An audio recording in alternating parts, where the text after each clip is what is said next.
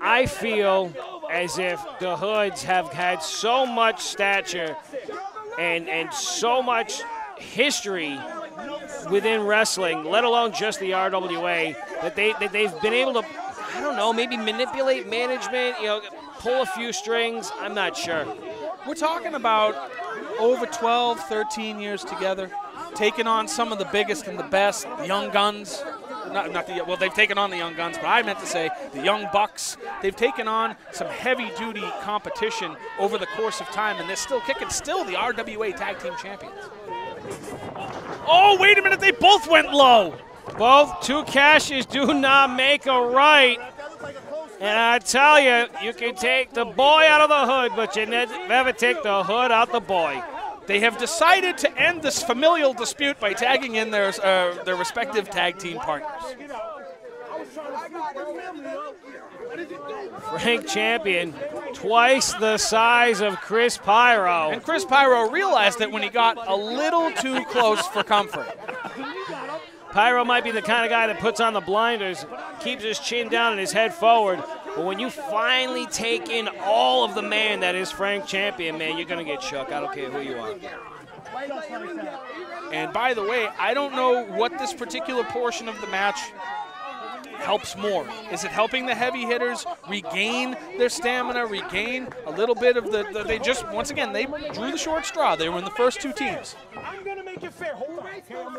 And they've managed to defeat two teams so far. So this little bit of a breather certainly ain't hurting things. Wait a minute. That is not PG language. Not family show material. Davey, I will give Davey Cash credit for not cursing up a storm, but Shay Cash, not so much.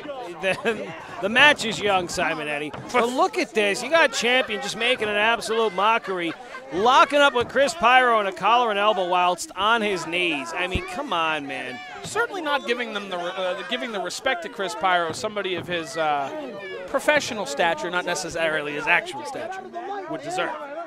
It's not right.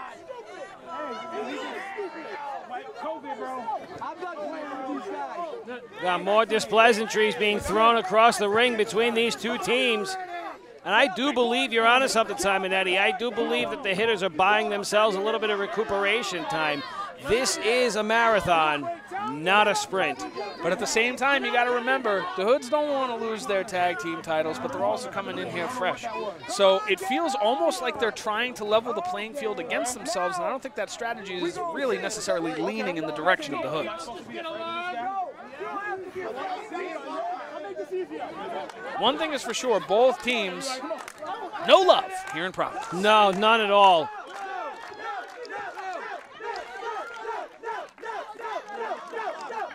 And they're smart, they're smart. Davey and AJ Hott are at least wearing bulletproof vests. Frank Champion. Man, that is a lot of dude, isn't it? It's nice to see him back. I'm glad I'm not a wrestler anymore.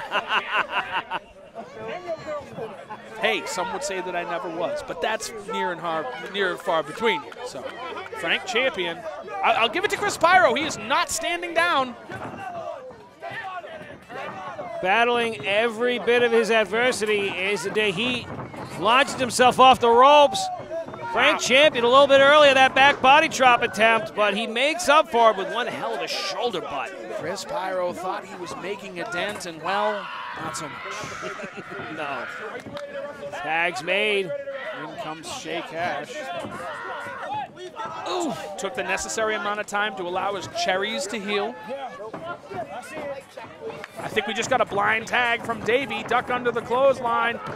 Kicks him low. Down goes Shay. Last chancery. We know what's next. Big front drop kick to the forehead. Cover here applied. Almost two. Frank Champion tying up the referee inadvertently at the moment. Does not work out to his benefit. The Hoodz are in full control. Welcome to the party. Kicked him right in the facial features. Wait a minute, is that a bat? He was trying to hit him with a bat. Wait a minute. Davey Cash. Oh, he just did his nephew dirty. We got a cover. Two. And that's it for the heavy hitters. The heavy hitters have been eliminated.